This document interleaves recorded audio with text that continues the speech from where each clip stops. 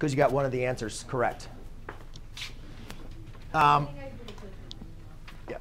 you do.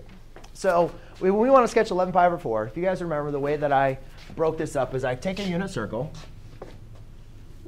All right, and there's a lot of different ways to do this without coterminal angles. I would actually probably prefer to sketch this with coterminal angles, but I'll actually go through that when I teach the coterminal angles.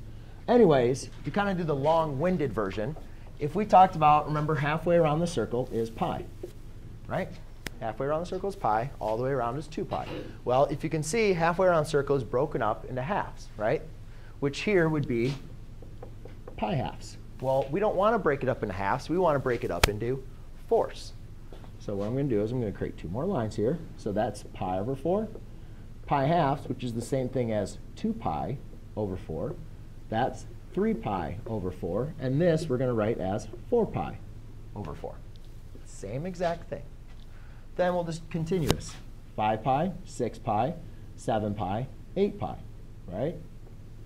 You guys need me to add these all the way around, going through, right? 7 pi over 4. So to start our angle, we're going to start here.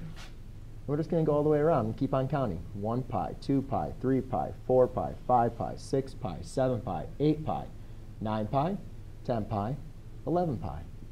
So our angle is right there.